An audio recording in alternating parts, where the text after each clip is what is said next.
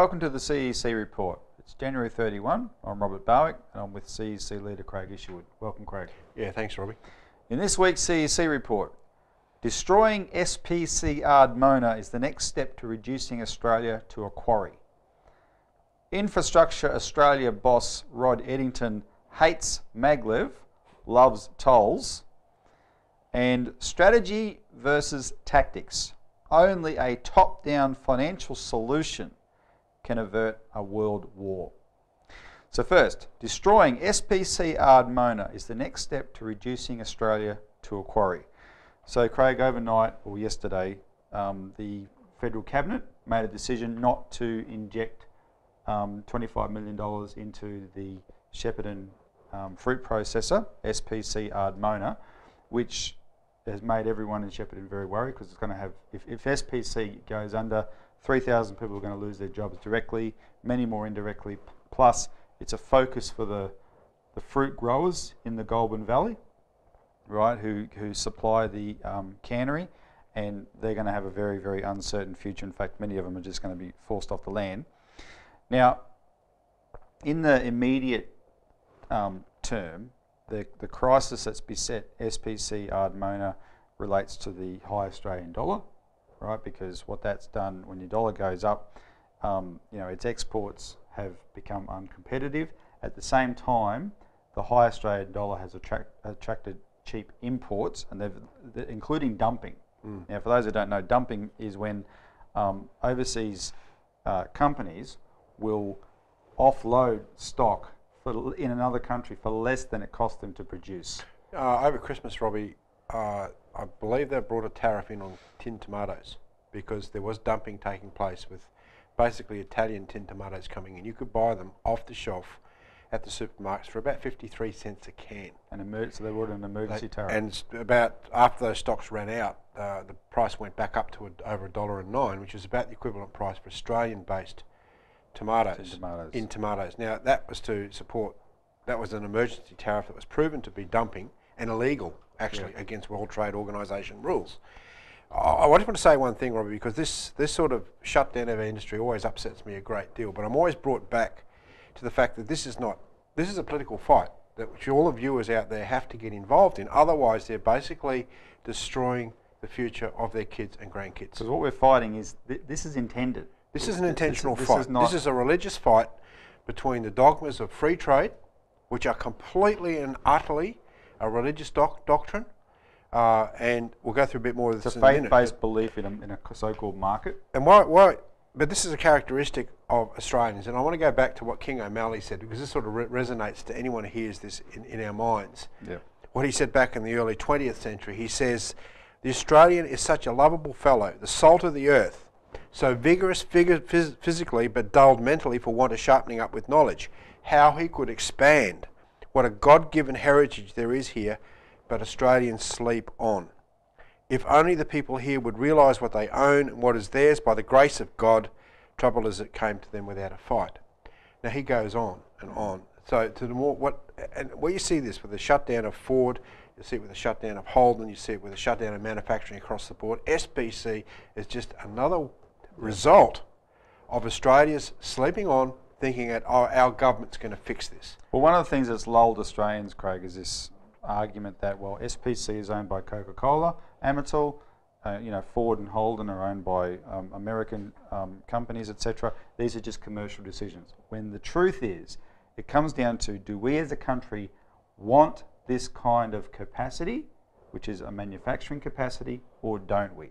Essentially, that's what it is, because you're talking about modernisation of a plant up there, $25 million. If 3,000 people are unemployed, Robbie, do the maths, $15,000 a year on the dole, I think it's roughly that. And 3,000 people. Yeah, that's 25 million there. Remember the figures I was banding around with Ford and Holden. Let me put to you, since 2008, the federal government directly purchased mortgage-backed securities in order to keep the sky-high property prices up so that young families cannot afford property, and they purchased that to the tune of $20 billion. If a fraction of that $20 billion went into keeping manufacturing concerns going, we could keep a lot of our these businesses alive. Well, this is what's taking place with this whole doctrine of economic rationalism, free trade, globalisation, the whole that you get rid of national economies where you don't want to produce goods. At the end of the day, and we've said it repeatedly, the intention is population reduction. That we've got 7 billion people on the face of this planet, and the intention by the ruling British oligarchy, including the Queen and Prince Philip, have said that they want to reduce the world's population down to 1 billion. This is not some pie-in-the-sky idea. These are the very policies, Robbie, that cause the population reduction. Now, it takes a bit of time. Right, you imagine the amount of time it's taken to build up the factories and the farming areas of SPC up in the Shepparton area. 100 years, basically. 100 years, or the entire Murray-Darling Basin. 100 years, right? And that's being undone in the space, very rapid space of just a few years. All right, well, Craig, a couple of weeks ago, you and I talked about the Mont Pelerin Society, which you've raised the question of the British Crown. This is a think tank that was set up by the British Crown. It's actually the economic warfare unit of British intelligence, right?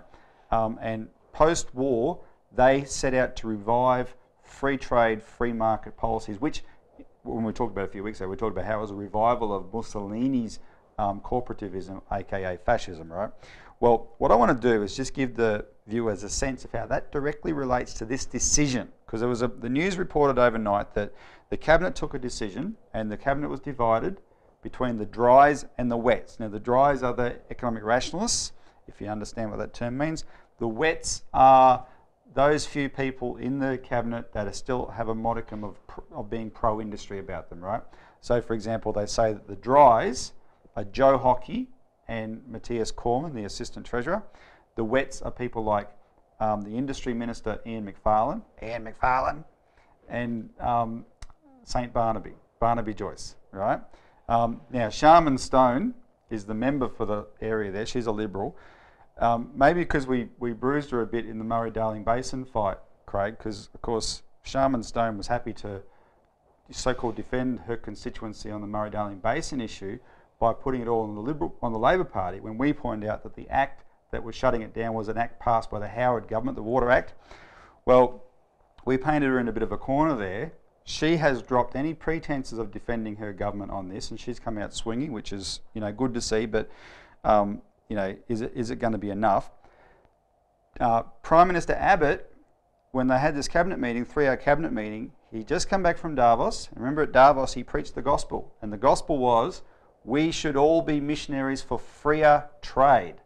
So coming back from preaching his new gospel, which is an anti-Christian gospel, because he's at odds with the own Pope on this, who's attacking the current free trade global system as a system that kills. Abbott sided with the dries, and so the decision was made, and they're not going to support the company. Now, here's what we talk in the headline about this: Australia heading to a quarry, right? And I want to explain to people how explicitly this intention is. Just focus on the Liberal Party. This is the party that in 1969, 1970, under a Liberal government of John Gorton, passed a bill setting up the Australian Industry Development Corporation, and the intention of that institution was to fund secondary industries, the development of secondary industries, so that raw materials could be processed in Australia and not exported as raw materials overseas, right? So we could have a strong secondary industry. That was their commitment, and they shared that with a lot of Labor guys. Well, fast forward to 1979. In 1979, Margaret Thatcher just got elected, and she was a product of this Mont Pelerin Society in England. And in England, their group there is called the Institute of Economic Affairs. And in Australia, the members of the Mont Pelerin Society, and it was always been kept fairly secret until we exposed it in the 90s. So this were people like John Hyde, a Liberal MP from WA, Maurice Newman, one of the real sort of eminence grise, shady characters around the Liberal Party, very influential businessman, and Greg Lindsay, who's an academic in Sydney. They're all members of the Mont Pelerin Society. They decided Australia should have its own version of this Institute of Economic Affairs in London that had been successful in getting Thatcher in place. And they chose this group that Greg Lindsay had set up called the Centre for Independent Studies. And he'd been operating out of his backyard since 1976. And the kinds of things they did was they would bring people like Milton Friedman to Australia to lecture members of Parliament, or Friedrich von Hayek himself, another guru of the Mont Pelerin Society, to lecture members of Parliament on a total free trade world, right? Well, in 1979, Greg Lindsay hit the jackpot because all of a sudden he was given enormous corporate funding to effectively be the headquarters to launch a revolution in the Liberal Party. And I want to point out who the funding came from. So 6 companies agreed to put up $5,000 a year for 5 years to this think tank, the Centre for Independent Studies. And those 6 companies are Western Mining Corporation, CRA, Conzinc Rio Tinto Australia, BHP, Shell, Santos, and the Advertiser. Now the odd one out, of course, is the Advertiser, but it's not really the odd one out because it was Rupert Murdoch's company, the Adelaide newspaper. But those other 5 companies are all raw materials exporters, right? And that is a big part of their agenda. These free trade people see Australia as a place where we're not going to do secondary industry. We're just going to rip it out of the ground and send it off overseas, and Australia is going to become a quarry. And they are explicit on that idea. And the way they took over the Liberal Party. People like John Howard got involved, and eventually they took it over. They called it a revolution in the Liberal Party. They infiltrated the Labor Party. Bob Carr, Paul Keating's good buddy Bob Carr, is a famous member of the Centre for Independent Studies. Paul Keating, the way he put it in this economic jargon, theoretical jargon. And what he said when he became Treasurer is that Australia should concentrate on its comparative advantages. And that's economic speak, that you should only just do what you're good at.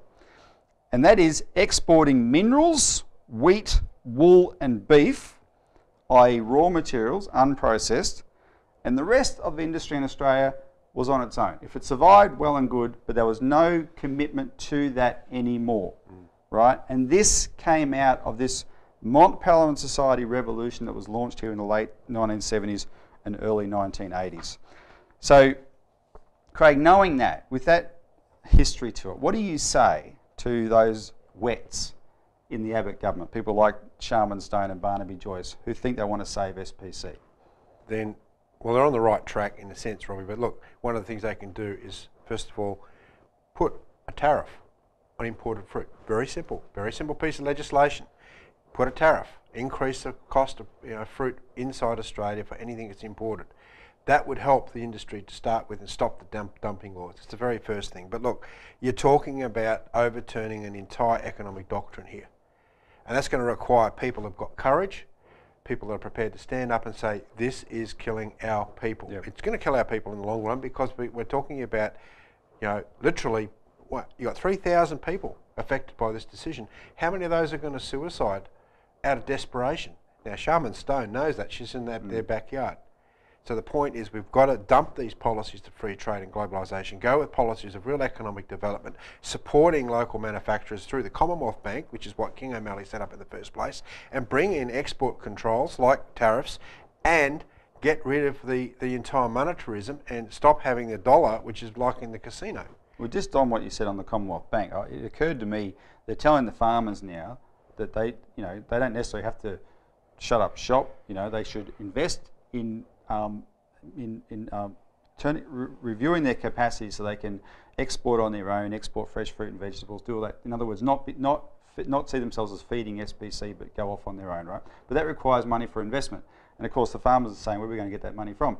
And one of the byproducts of the current financial system, Craig, is banks have all the incentives in the world to lend into the property bubble, but hardly any to lend into, agriculture. Right? Banks don't like doing it. They want to pull their money out of agriculture.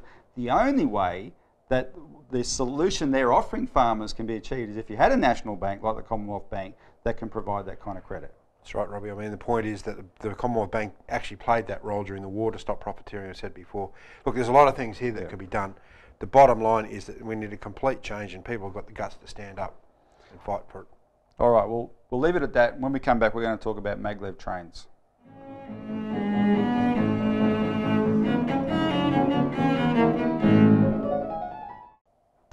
Welcome back to the CEC Report.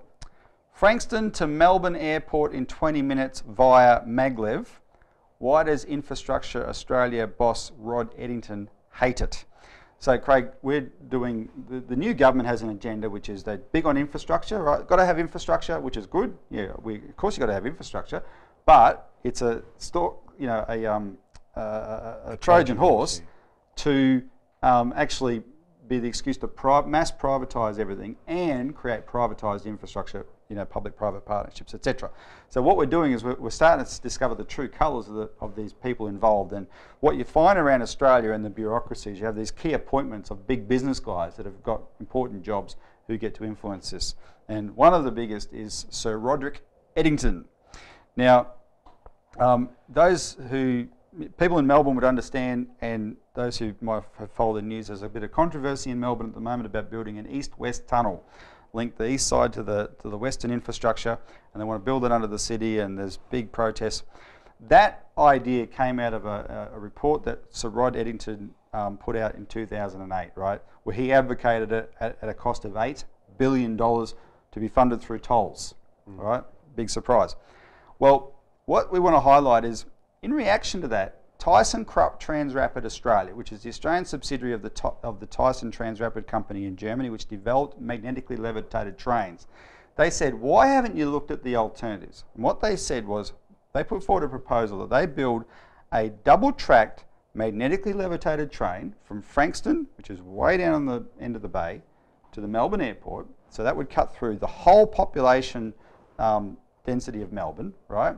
And the trip with stops would take 20 minutes. And there would be no tunnels, because the guideways are elevated above the roads, and so they're easy to construct even through the densest CBD. And they said it could cost $4 billion, or half of what Eddington proposed. Now, you and I know, Craig, that would have a huge impact on the traffic density in Melbourne. If there's so much traffic that has to travel through the city every day to the airport, because there's no railway link to the airport anyway. If people got to go to a junction point connecting to this Mag-lev train close to where they are, especially in the eastern suburbs, you would take a lot of traffic off the road, right? But Eddington, no way. Turns out Rod Eddington hates it. He hates Mag-lev trains. He calls it, quote, speculative technology with fuzzy economics. Now, why would that be?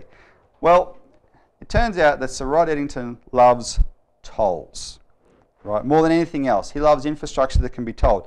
And it got so far that in 2006, he was appointed by the British government to look into their transport problems. His solution to their transport problems was introducing a pay-as-you-drive system in England of up to £1.28 per mile, which would see motorists paying as much as £25 per day just to go to work. And he thought that was a brilliant idea, and he called it a no-brainer. Who is Rod Eddington? Craig, he's the chairman of JP Morgan. He's the director of News Corporation. He's the former director of Rio Tinto and ANZ, and he's on the board of this same Centre for Independent Studies we were just talking about in the previous segment. So my question to you is, unlike Rod Eddington, Craig, you are not a vested interest. He obviously is.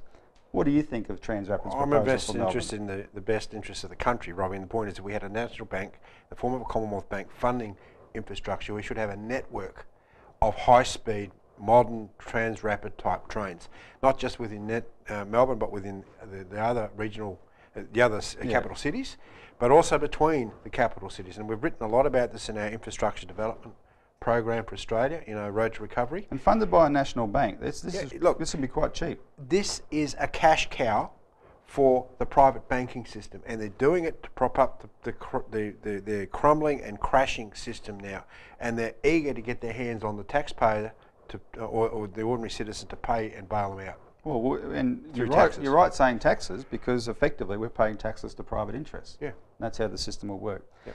Anyway, we're going to keep on this theme because this is the big agenda of the Liberal government, so watch this space.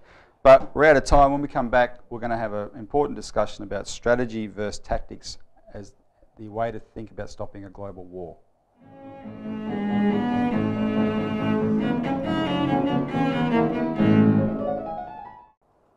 Welcome back to the CEC Report. Finally, strategy versus tactics. Only a top-down financial solution can avert a world war. So Craig, if you look around the world right now, there are numerous hotspots and they're all very dangerous because they all have the potential to spark something much bigger, right? I.e. become a trigger for a global war. There's the Anglo-American sponsored uprising in Ukraine, and that's what it is, right? It's a subversive attempt to subvert the Ukraine government, all backed by the Anglo-Americans. You've got the dicey negotiations over Syria and Iran, and they're right on the edge as well, right? Because you've got interests on both sides that would want a war.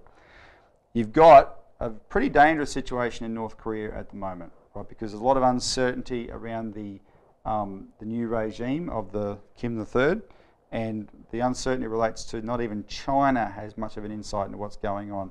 China's main negotiation partner there is the guy that this Kim just knocked off, right?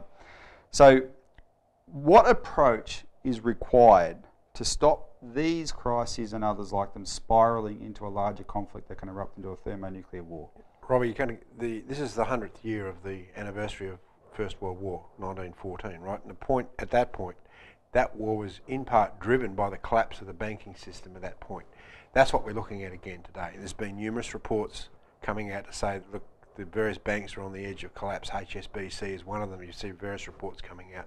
Now, the point is that top down, we need a Glass-Steagall, an international Glass-Steagall approach, which means a re-regulation of the entire global banking system.